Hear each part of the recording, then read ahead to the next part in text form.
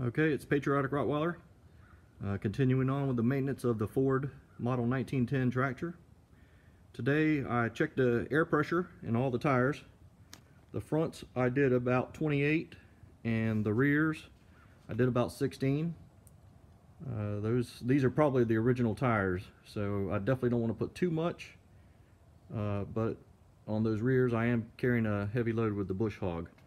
So after that I did the greasing of all the grease fittings.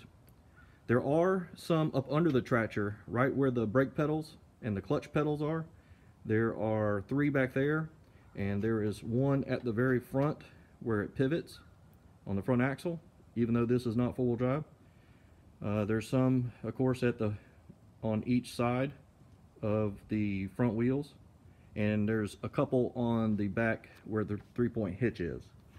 So after that, I went ahead and drained the hydraulic fluid.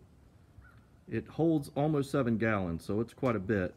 And the filter I've already replaced is right there with the wicks. And there's the number, 51208 for that. There are 3 drain locations. Actually, here, let me show you this. There is the manual calls for removing this plug right here to drain the fluid out of the filter. Before I did anything, I attempted to loosen that up and let that drain, but nothing really came out. It really didn't do anything until I started opening up the bottom ports. So, of course, once I did get the old filter off, there was still some fluid in there, and a little bit went down the side of the tractor, but it wasn't that bad. But of course, by that time I'd already drained probably 5 gallons out. So let me get a shot of where the drain plugs are up under the tractor.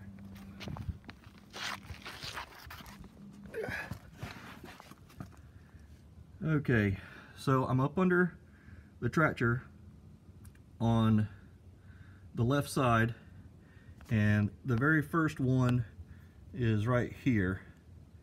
Then there is another one right there, and then working your way back where your drawbar normally sits is one up under here.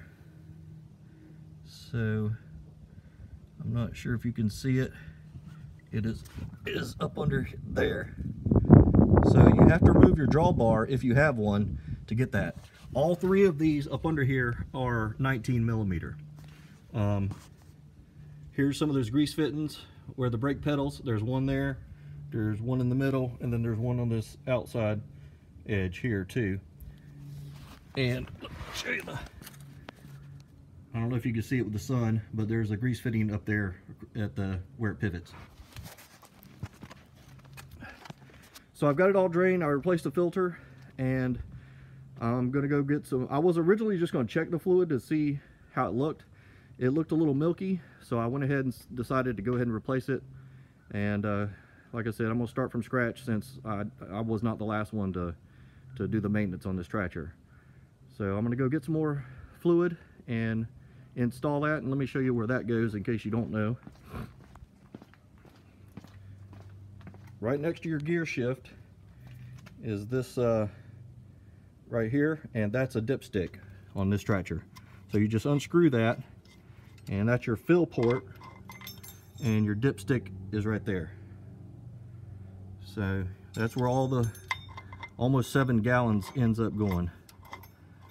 I plan on putting some in and then putting 5 or 6 gallons in, and then run the tractor and then come back and check it and then add the rest that I need to do.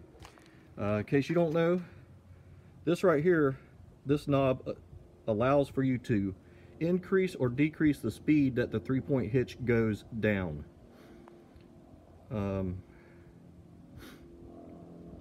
So you can adjust that clockwise, counterclockwise.